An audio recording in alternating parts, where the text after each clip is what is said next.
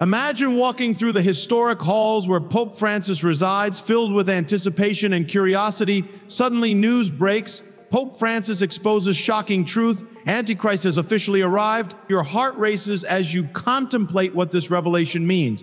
For centuries, the Catholic Church has grappled with questions about the end times and the arrival of the Antichrist. With Pope Francis speaking out, the world is on edge, eager to understand who this figure might be and what it means for humanity. So let's dive into this video today to uncover the surprising truth behind Pope Francis' revelation and Christian beliefs about the Antichrist's arrival. Pope Francis, the leader of the Catholic Church, says the Antichrist is here, according to recent news. He's a man of traditional Christian beliefs and often talks about the end of the world, known as eschatology. Pope Francis bases his beliefs on the Bible and what he calls divine revelations. He's worried that the Antichrist might cause harm to the world soon. The Antichrist is a figure from Christian beliefs about the end times. This idea comes from studying final events, known as eschatology. Different Christian groups have different views about the Antichrist. Some think it's a person, while others see it as a symbol of evil. The Bible, especially in books like Daniel, 1 John, and Revelation, talks about the Antichrist. It's often linked to apocalyptic prophecies. But not all Christians agree on who or what the Antichrist is. Some see it as a real person, while others see it as a symbol of evil forces opposing Christ.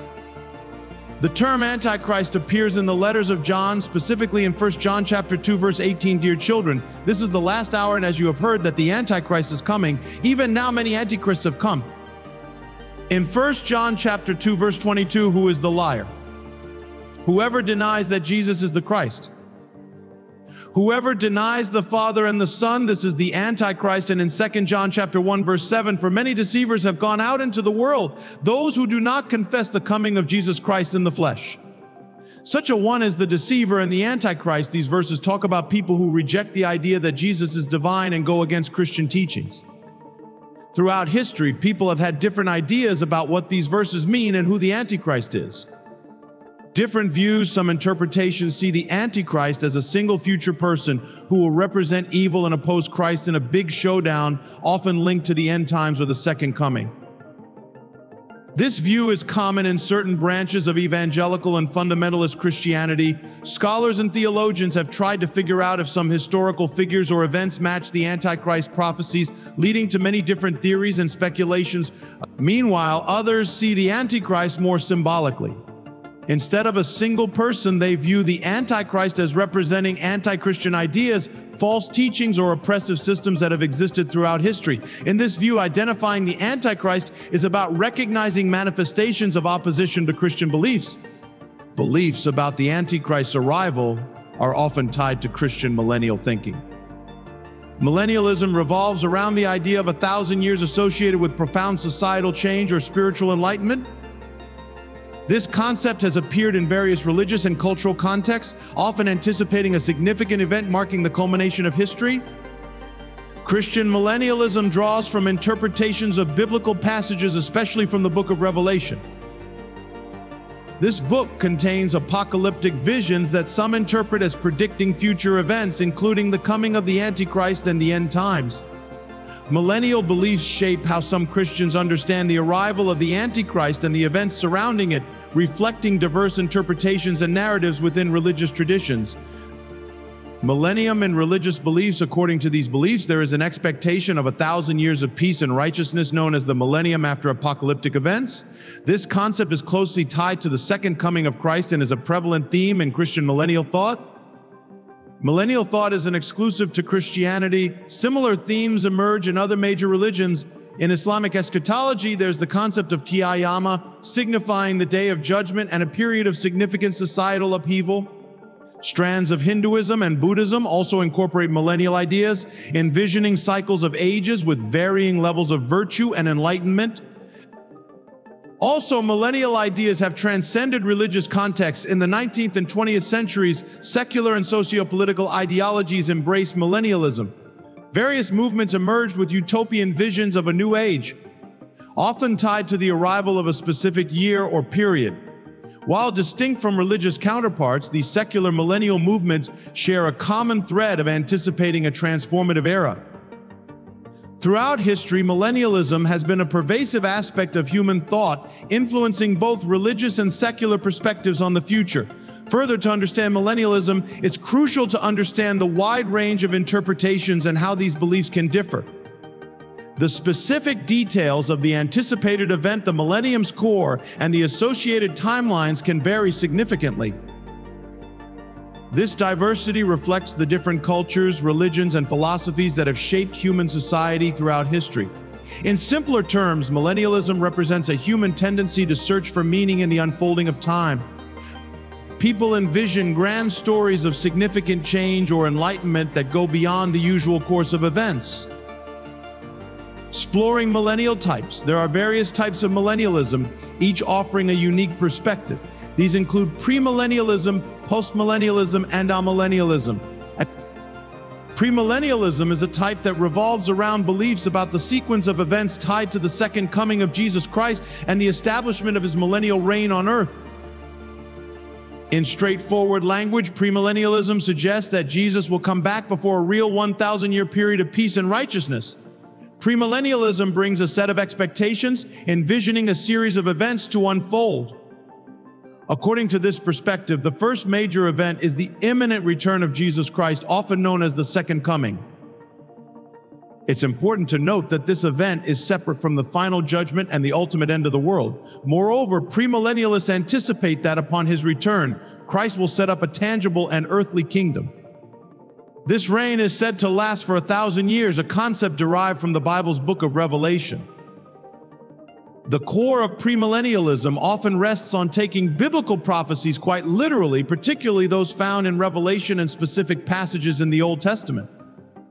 Adherents of premillennialism emphasize a straightforward understanding of these texts, asserting that they foretell Christ's future earthly reign. In this view, the millennial kingdom is seen as a period of peace and justice, standing in stark contrast to the current state of the world. Premillennialism sets itself apart from other millennial views like postmillennialism and amillennialism, each offering its unique perspective on the sequence of events leading to the fulfillment of biblical prophecies. Postmillennialism presents a vision of Christ's return after a period of prosperity and righteousness on earth, often described as a golden age of Christian influence. On the other hand, amillennialism views the 1,000-year reign mentioned in Revelation as symbolic rather than a literal period. According to this perspective, Christ has no specific earthly reign. Within premillennialism, there are additional distinctions regarding the timing of the rapture, a belief in which believers are taken to be with Christ. Dispensational premillennialism, a subset of premillennialism, introduces the idea of a pre-tribulation rapture. This suggests that believers will ascend to heaven before a period of tribulation on earth. Interestingly, while the term rapture isn't explicitly mentioned in the English Bible, the Greek Bible uses the word harpazo, which translates to rapture in English. Premillennialism has held a significant place in various branches of Christianity, particularly in evangelical and fundamentalist traditions, shaping their beliefs about the end times and Christ's return. The allure of premillennialism lies in its straightforward approach to interpreting biblical prophecies. It places significant emphasis on the anticipation of a tangible future kingdom of Christ on earth. While there might be variations in beliefs among premillennialists, the common thread is the shared expectation of Christ's return, heralding a millennial reign. Postmillennialism's optimistic perspective, postmillennialism being a form of millennialism, centers on interpreting biblical prophecies related to the end times and the second coming of Christ. It uniquely holds an optimistic view, suggesting that Christ's return will follow an extended era of spiritual prosperity and righteousness on earth. In contrast to other millennialist perspectives, postmillennialism envisions a positive future, anticipating a gradual and widespread acceptance of Christianity that leads to a golden age or millennial kingdom. At its core, postmillennialism is rooted in the belief that human efforts, guided by the influence of Christianity, will progressively enhance the world, fostering a global transformation. This optimistic outlook distinguishes postmillennialism within the broader landscape of millennialist perspectives. Moreover, postmillennialism suggests that the impact of the gospel will extend far beyond individual salvation. It envisions the gospel permeating societal structures and institutions, leading to widespread societal change. Proponents of postmillennialism anticipate an era characterized by peace, justice, and moral righteousness, where the majority of the world's population embraces Christian principles. The term postmillennialism itself indicates the sequence of events according to this perspective. The prefix post suggests that Christ's second coming will occur after this prolonged societal improvement. This differs from premillennialism, which suggests that Christ's return precedes a literal 1,000-year reign, and amillennialism, which often interprets the millennial kingdom symbolically. It also emphasizes the tangible and positive transformation of human society. Advocates of this perspective often cite biblical passages that speak to the growth and influence of the kingdom of God on earth. These passages convey a sense of the gradual victory of the gospel over evil and the expansion of God's reign in the world. It fosters a sense of hope and purpose among its followers. It motivates them to actively engage in efforts to improve society and promote Christian values. This optimistic interpretation of biblical prophecy encourages believers to work towards a better world. In contrast to premillennialism, which anticipates Christ's return before the establishment of a literal millennial kingdom, postmillennialism suggests that societal improvement will precede Christ's return. This sets it apart from other millennial views. Postmillennialism emerged as a distinctive theological perspective during debates over eschatology in the 17th and 18th centuries. It gained traction in certain Christian circles, particularly during the Enlightenment era. The broader sense of social optimism and progress during this period aligned well with the ideals of postmillennialism. Amillennialism is a theological perspective within Christian eschatology that focuses on interpreting the millennium mentioned in the book of Revelation. Simply put, the A in amillennialism negates the literal interpretation of a 1,000-year reign of Christ as stated in Revelation chapter 20, verse 1 to 6.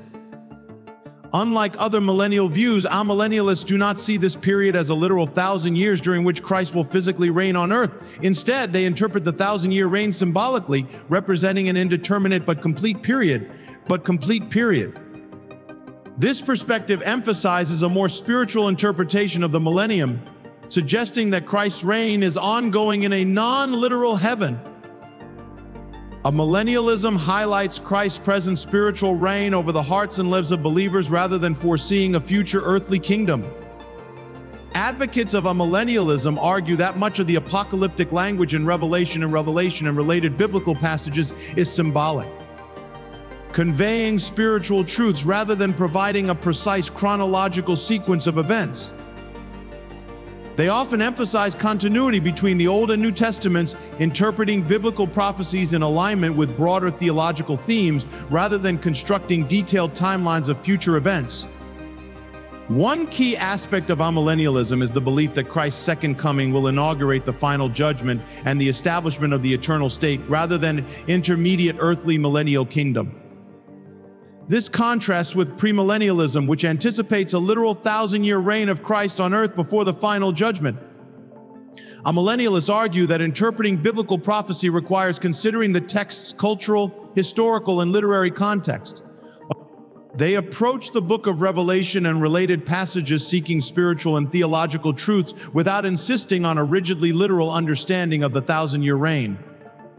The interpretations of millennial views can vary among Christian denominations and scholars. While providing a distinctive perspective, amillennialism coexists with other millennial views like premillennialism and postmillennialism, each offering its theological understanding of the culmination of history and the return of Christ. Differences in views on the millennial kingdom. Premillennialists believe that Christ's second coming will happen before the establishment of the millennial kingdom.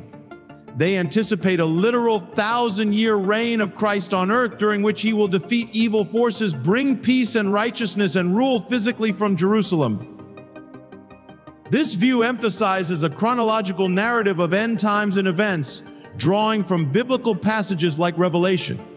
Postmillennialists expect the millennial kingdom to emerge gradually through the spread of the gospel and the influence of Christianity in the world. Unlike premillennialism, they believe Christ's second coming will happen after a prolonged spiritual prosperity and righteousness on earth. This view holds an optimistic outlook on the future, envisioning societal transformation through Christian principles. Throughout millennialism, the Antichrist has been predicted to take various forms. In premillennialism, the Antichrist is often seen as a singular future figure embodying evil and opposing Christ.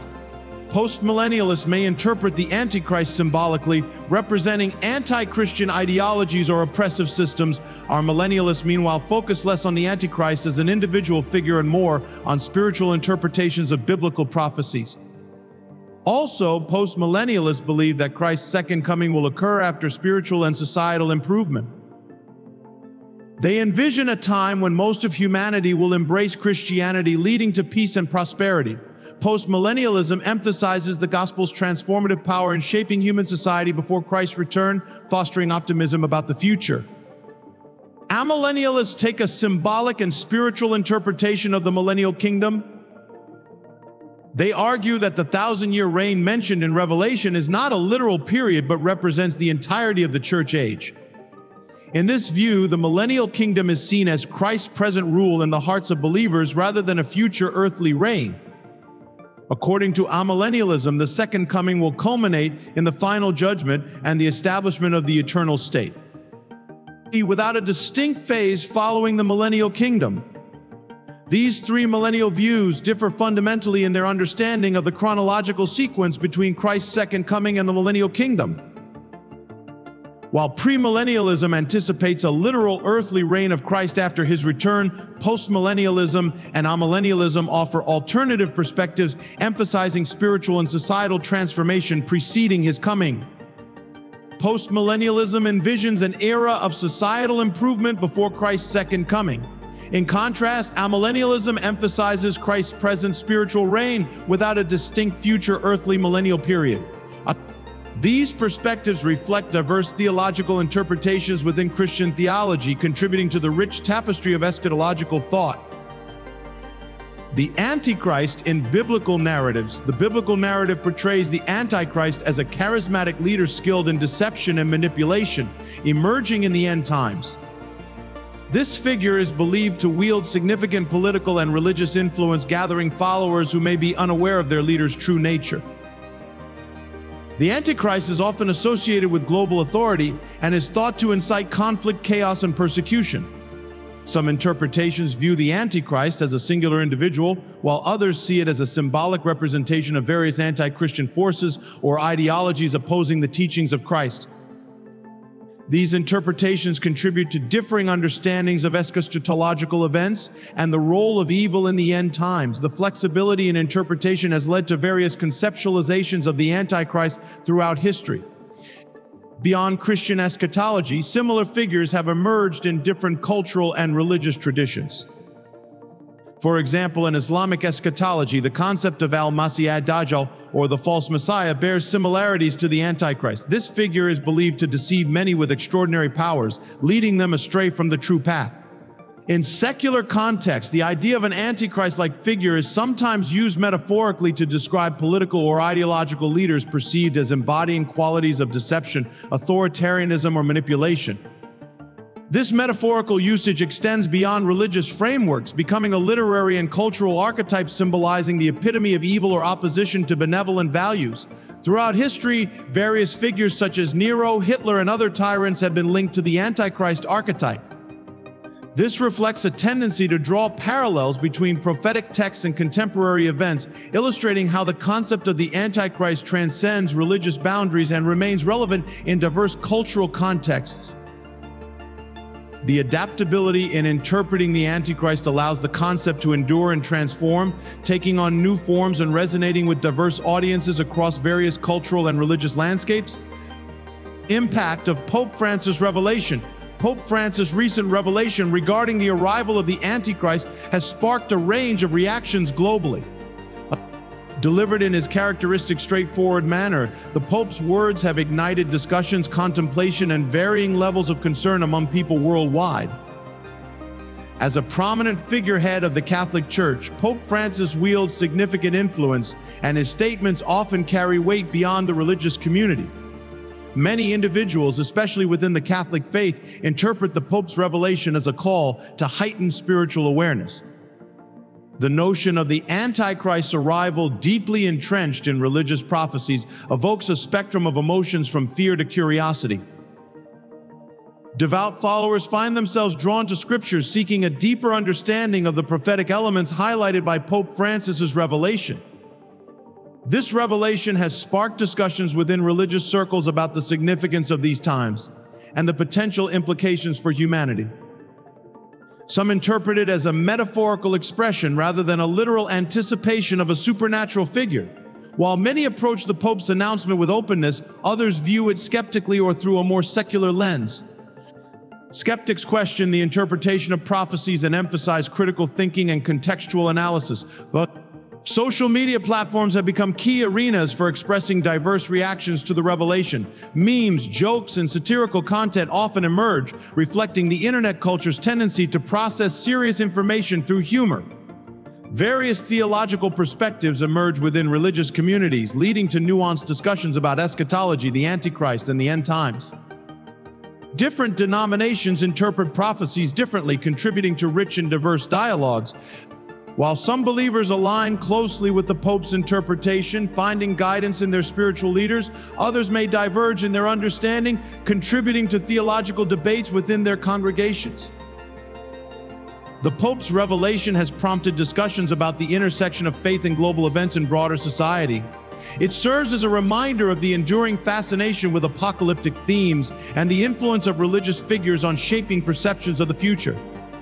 Societal reactions to the Pope's words reveal a diverse tapestry of beliefs, doubts, and cultural influences.